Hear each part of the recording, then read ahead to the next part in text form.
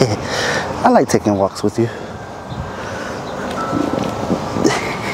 Seems like we get most conversation when we do that. Oh no, she's coming back. I think the kitty's trying to follow. We gotta run. We have to run. We gotta run. We go try to run from the nugget. Run from Nugget. Run from Nugget. Run for the kitty. No, she's coming. Oh God. Oh my goodness. Oh, what? Why she going there? Oh, to peekaboo. The thing is that it's so normalized that it's just like, you don't think it's abuse. You definitely don't label it as abuse.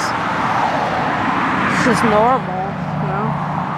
It's like you're doing your dues to climb whatever ladder you need to climb.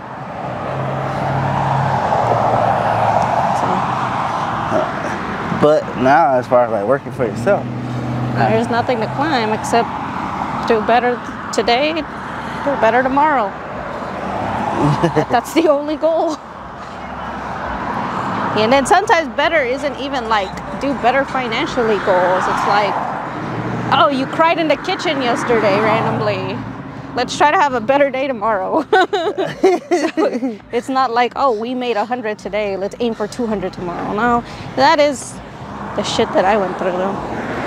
It's like, oh, you met quota today.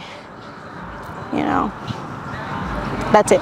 No, thank you. No, you did your job. Do it again tomorrow. Do it again tomorrow. Like, some of the quotas aren't even easy to meet.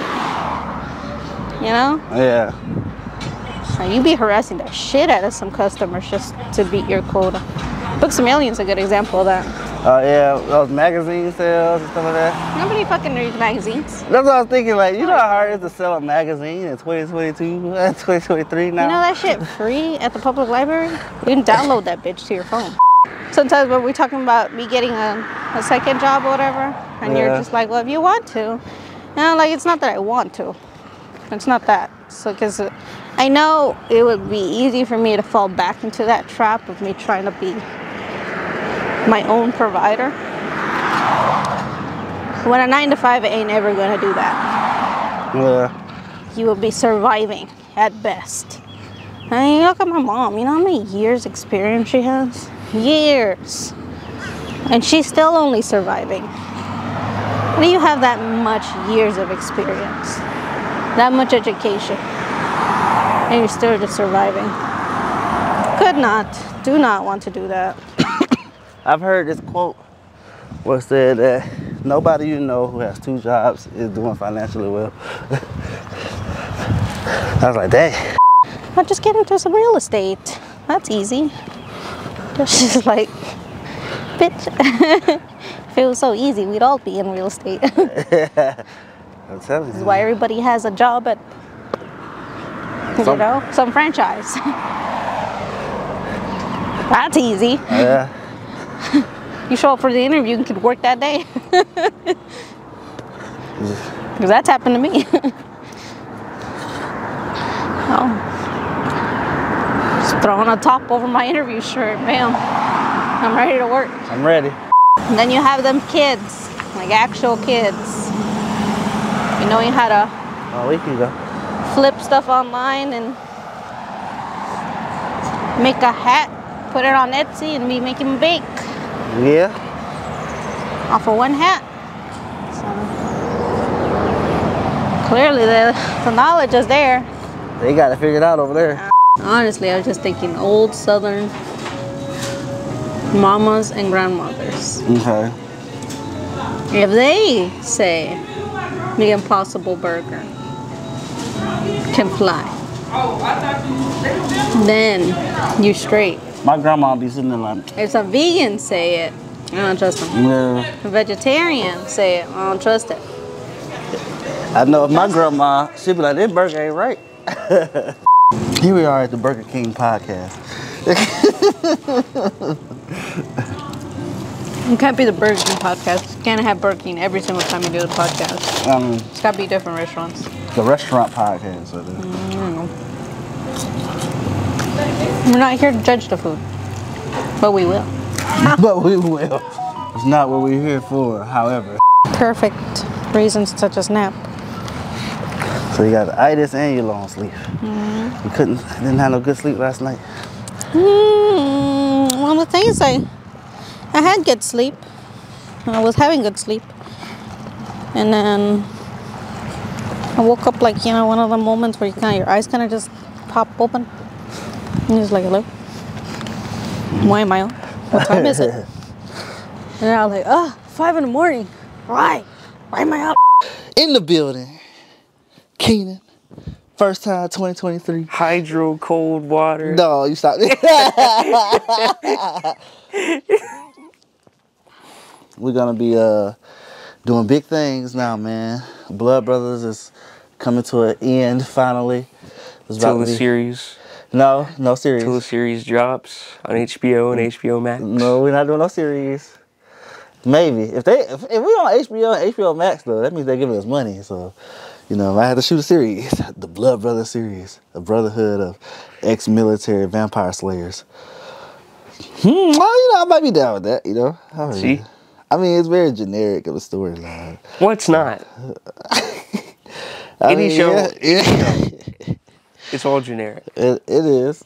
It is. I'm with it, you know. Especially nowadays. As long as I think generic is the best way to go nowadays. It's like, well, we know it works. We'll just make the whole thing super dramatic and like really good action scenes and everything, but we'll still have a laugh track. Well, what? We'll still have the laugh track. That sounds like that doesn't make sense. No, trust me. If you look at like Netflix, Hulu, Crunchyroll, not Crunchyroll, it's anime, like HBO and stuff, right? They're constantly bringing out new stuff. And like if you watch a lot of the new stuff out there, it's oftentimes you don't even know who these people are. It's kind of like you're just there to absorb whatever story they're trying to give you. So that's what I mean by like in the next 10 years, if we keep making content as much and as in bulk as is happening right now, we're in like a content boom right now. Like if we keep making it as much as we are, then it's gonna end up being like the actual movie star, like that's your status. Like it's not gonna mean the same as it used to. Because back in the day, it was always Angelina Jolie, Brad Pitt, Eddie Murphy. Like you can always George Clooney. Yeah, George Clooney. You always know who these people are, and they was just in everything. You know, now it's impossible for them to be in everything because it's just so much now. We've been talking. Matter of fact, let me pick this camera up. All right, so we've been talking about doing a Star Wars film. Oh, I'm black, y'all. So we've been talking about doing a Star Wars series for a minute now, and me and Keenan. But it might be a series, it might be just a movie. But we couldn't. It was like very expensive. Keenan's a very expensive person. So like, but we found a way. We thought it over today, and was like we could low budget it out by using miniatures and stuff. So this is gonna be a test shot of this dragon. I forgot this dragon name. What's his name? Alduin. Yeah. Oh, I call him Fred. No, I don't call him Fred. I call him Jeffrey though. I did call him Jeffrey before I knew who Alduin, the actual name, was. So for the longest time he's been sitting on my desk, his name been Jeffrey. Anyway, Keenan massaging Jeffrey over here. Or Alduin Jeffrey the Third. Jeffrey Alduin the Third.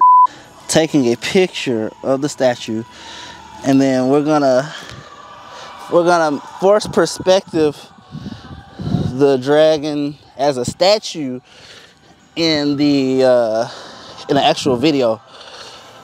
And so I'm gonna shoot the picture first.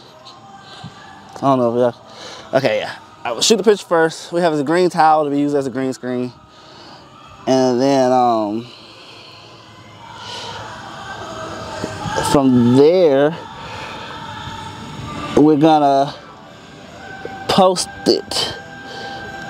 Oh crap, I see what they mean by the focus is gonna be hard to get. Oh my god, this is awful. I don't know how we're gonna do this, Keenan. Okay, I think I got the shot. Yeah, this looks good. This looks good enough. So, essentially we have a statue now. That's supposed to be a giant statue. And now we need to put this in a file somehow. So let's say, so now we need to figure out how big the statue is gonna be in our shot.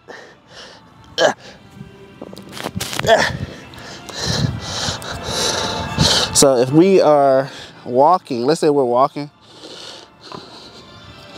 how big of a statue is this to us in comparison, like to scale? Like, are we like size my finger, for example, or are we like this size and we're like walking next to it? That first notch would be good. So it's gonna be a huge statue.